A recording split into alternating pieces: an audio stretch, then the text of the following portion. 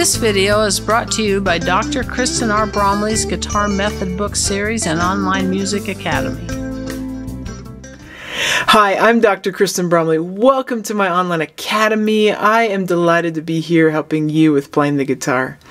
In this Guitar 101 mini course, it's all about Christmas music. So there's 30 different episodes. Each episode covers a different Christmas song. In this video, I'll be going over O Come, Emmanuel, which is one of my favorite Christmas songs. Perhaps it's one of yours as well. This one's pretty fun. In this lesson, I'll start out by going over playing the melody, so we'll start by playing the melody. Then we'll work on strumming the chords, which could accompany singing the melody or somebody else playing the melody. And then we'll work on finger picking those chords, which could also be used to accompany singing the melody or somebody else playing the melody.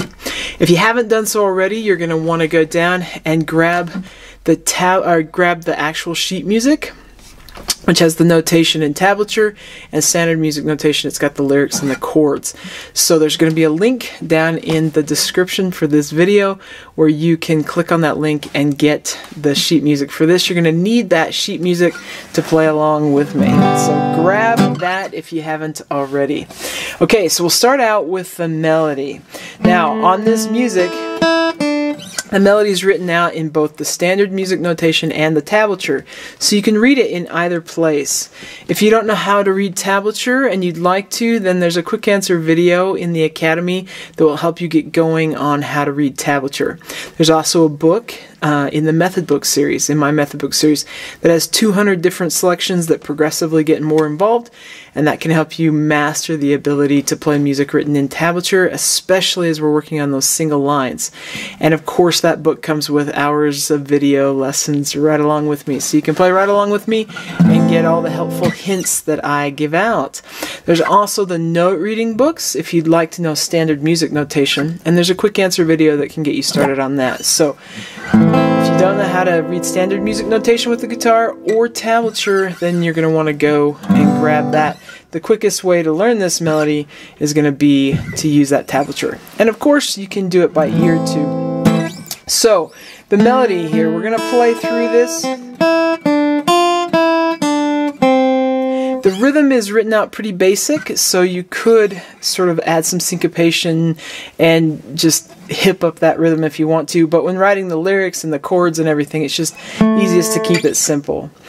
As we're playing through it, a lot of my in-person students love to sing, and that's actually a great thing to do because it helps you play the melody better, because it's internalizing what we've got up here in our minds as far as knowing the song into how we're going to actually play it on the guitar, so that's helpful. And it can also help us improve our singing of the song, because as we hear it played on the guitar, we can match that pitch. So you can do that if you'd like to. We're coming in on beat 4 in the pickup measure. I'll give us 1, 2, 3, and then we'll come in on beat 4. Here we go. 1, 2, 3. Oh, come, Emmanuel, and ransom captive Israel.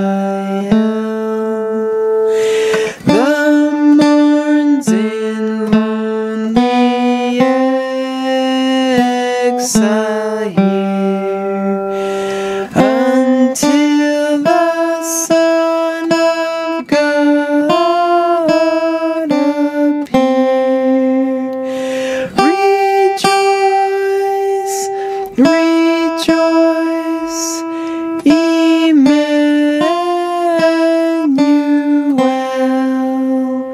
shall come to thee, O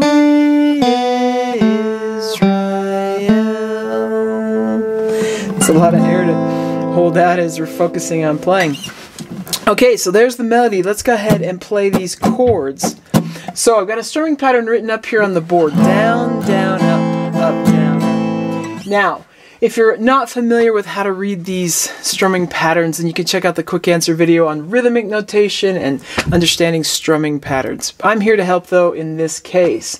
So we've got a rhythm written out. We've got a quarter note and then 6/8 notes, and the one on the end of 2 and the one right on beat 3 are tied together. And the rhythm goes 1, 2, and M4, and 1, 2, and M4, and. Strumming directions are written above. So the three-sided rectangle, sort of like something you might shoot a little croquet ball through or something. That's a down strum, and then the V, like a U for up, is an up strum. So we're going to have down, down, up, down, up. Now this is probably a familiar strumming pattern. It's one that most of us learn as we're playing the guitar. It's sort of universal. It works for so many different styles. As we apply it to this song, it gets a little tricky because we've got some measures where we've got 2 chords per bar, and in some of those instances that second chord is coming in on beat 3, and in other instances it's coming in on beat 4. So as we look at the first line, we have occurrences of both. So we have A minor for a whole bar. We got the D minor to the G. A couple different ways we can handle it when the chord comes in on beat 3. One, we can take and just use the first half of the strumming pattern twice. D minor to G. So I go down, down, up, down, down, up. Another option is to use this strumming pattern, but just bring our G chord in a little early in anticipation of beat 3, which isn't happening. It's syncopated over. So we could go D minor, and grab that G on the up strum. For this song, this isn't always my favorite option. So down, down, up, down. And then another option is to just remove the tie altogether and do a down, up on beat 3 and 4.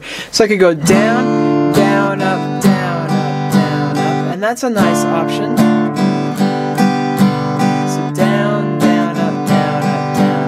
Play through the song, any of those 3 can be used, and you can change it up depending on the part of the song, but those are 3 great ways to handle that. Now in the third measure we have the G7 coming in on beat 4. This sort of thing happens a lot in this song, and a great way to handle that is to just play the down up that happens on beat 4. So in that bar 3, C, G7, just right on beat 4, so down, down, up, down, up on the G7, and then we continue on. So that first few measures would sound like, oh, come, Emmanuel, and ransom captive Israel. So I chose to go down, up when we got to the chords that come in on beat 3. That's what I did there. So that's a great way to handle that. Throughout this song, we're going to see those types of things. Let's go ahead and try it. So I'm just going to do verse 1. It keeps these videos a little shorter, but you've got all the verses there, so you can do them all at home if you'd like to. So we're going to have 1, 2, 3. Oh, come, Emmanuel, and ransom captive Israel, that mourns in lonely exile here, until the Son of God appear. Rejoice, rejoice, Emmanuel shall come to thee, O Israel. So that's how that one works. I did have one spot in there where I chose to bring the chord in on the up, the second chord on the up. Mostly I did the down, down, up, down, up, down, up. I might have also had one in there where I went down, down, up, down, down, up. I can't remember. Focusing on playing. So, but in the case of all the ones that came in on beat 4, I put it in on the down, up. Okay, so that's how to do strumming, and it can be done a lot faster if you like, or want to take it at a tempo where you kind of manage catching where all those things were at. Let's take a look at the finger picking. Before I do, I'd mention that if any of these chords you don't know how to play them, there are quick answer videos that go over how to play all these individual chords. So there's a playlist that goes over how to play individual chords on the guitar and how to play all the different types that we run into. And so there is a quick answer video for each one of these chords if you need help figuring out how to play them. With finger picking, if you don't know how to do finger picking, or if you haven't done that before, then you're going to want to check out my quick answer video that'll get you started on that. This song's a little bit more involved because we do have these chords coming in on beat 4 and on beat 3, but especially beat 4 adds some challenge in there that's kind of fun and can sound good, but it's good. I'm not going to go over all the introductory steps to learning how to do the finger style, so if you need help with that, check that out. I will say we have our finger picking pattern, a great one. Any strumming pattern, any finger picking pattern for 4/4 time would work for this song. I just have a couple ones that work well that I've thrown out as examples. So in this finger picking pattern, we've got all 8th notes, so the rhythm is the same just regardless what we're picking. And then up above are these letters representing what fingers that we're going to play. So P is for thumb, I for index, M for middle, and A for ring. Our pinky just moves with that ring finger, so it doesn't have one of its own. The reason P for thumb is a letter P instead of a T is because, and same thing with A instead of R for the ring finger, is that guitar started in Spain and Italy, and in those countries the word for thumb starts with the letter P and the word for the ring finger starts with the letter A, and that's the standard letters that we use. So we use those even when we're speaking English. Now, when we're plucking with the thumb, we're going to pluck the lowest note of the chord, or the bass note of the chord. And then when we're playing the other strings, our index is going to always pluck the 3rd string, middle is going to always pluck the 2nd string, and ring is going to always pluck the top string. So they're on the treble strings. Ring, middle, index for string 3, 2, 1, or G, B, E, if that helps knowing the pitch. And then the thumb plays strings 4, 5, and 6. And it just depends on which note is the lowest note of the chord. That's the one we're going to play. So if we were to do this on an E minor for a moment, we'd pluck the lowest 6th string, and then we don't need to have our fingers on, so that helps out. So our thumb would pluck the 6th string, then we're going to have index, just combined. By saying idle, I just combined index and middle. That's kind of silly. Thumb, index, middle, and ring are going to happen at the same time, or you can just do the middle if you want. So P, I, M, A, I, thumb, index, middle, and ring, index, or thumb, index, middle, index. Either way, they're both great. Play both of them here. So we're going to get used to that. Then we're going to have ring, middle, index, ring on that last part. Ring, middle, index, ring. So the whole thing, P, I, M, A, I, A, M, I, A, or P, I, M, I, A, M, I, A. You just want to get that so you feel comfortable with it. Either option. Playing it there on E minor, even if you gotta stop the video for a moment. Now, as we insert this, the thumb is going to change, but the fingers will not. They'll stay on those same strings. So A minor, we're going to pluck the open 5th string, which is an A pitch. For D minor, we're going to pluck the open 4th string, because that's a D. So for all D chords, it's the 4th string. For all A chords, it's the 5th string. For all E chords, it's the 6th string, whether it's major, minor, or dominant 7th. And then for the rest of the chords, it's the lowest place we stick a finger on. So we've got a G, that's going to be the 6th string. We've got a C, that's going to be the 5th string. We've got an F, that's going to be the 4th string or the 6th string, depending on which version you play. And that gets us through the other chords. Now, what makes this one kind of extra tricky is we've got these places with 2 chords per bar. When we have the 2nd chord coming in on beat 3, we just repeat this first half. So like in that 2nd measure, D minor, I play the first half of the pattern, and then for G, I play play the first half of the pattern. So those first two measures sound like D minor, G. So it's just like that. So that takes care of playing that second chord when it comes in on beat 3. What do we do when it comes in on beat 4? So I'll use bar 3 as an example where we've got the C and then the G7 on beat 4. So we can do what I just did. We can do a pinch. What do I mean by pinch of that chord that comes in on beat 4? We're going to play index, middle, ring, and pinky all together at once. Just play them all and that creates a little pinch. So it'd be like C, and then I go on. Let me do that again. Now that works really well, but we do it in this song so often with that chord on beat 4 that breaking up that eighth note feel of constant eighth notes in the rhythmic pattern, we might not like it as well. So we need to add something in. So I have C. So I can add in an extra pluck with any of the fingers and it will work.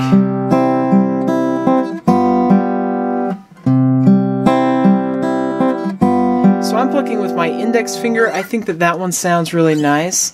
C, pinch, and then I go. Now, as I'm mentioning this, sometimes as we start adding in that extra pluck, it's a bit much to try and pinch all of our fingers and the index at the same time. So we can just pinch the ring and index together and then do our ring and thumb together and then do our index pluck. So C. So all I did was pinch ring and thumb together and then grab with my index. That works nice. Now if you want more of the chord, you could just pinch with the middle and ring and thumb. That sounds really nice. Or I can do the whole chord. Whichever I'm feeling like doing. They all work, and of course on that eighth note, that and a 4, I could use a different finger to pluck, but I think it sounds best usually when I'm doing that middle. Unless I just do thumb and ring, then it can sound really nice to come to the middle finger. I grabbed both of them together. That can sound really nice. Pluck the ring and thumb together and then come to the middle. So those are some different ways to handle beat 4. I'm probably going to be mostly pinching all of it and then doing index, or pinching middle and ring and then doing index as I play this. Okay, let's go ahead and play that first line a couple times and then we'll play the whole song. So we're going to have A minor, just to hear these chords and how they work.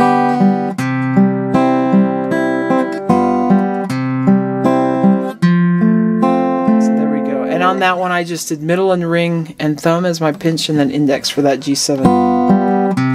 I'll demonstrate it one more time. So A minor, D minor, G, C.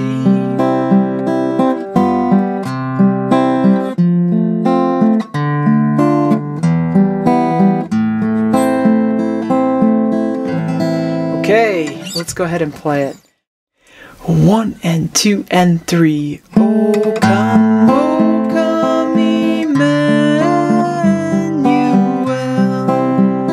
and ransom captive Israel that mourns in lonely exile here until the Son of God appear. Rejoice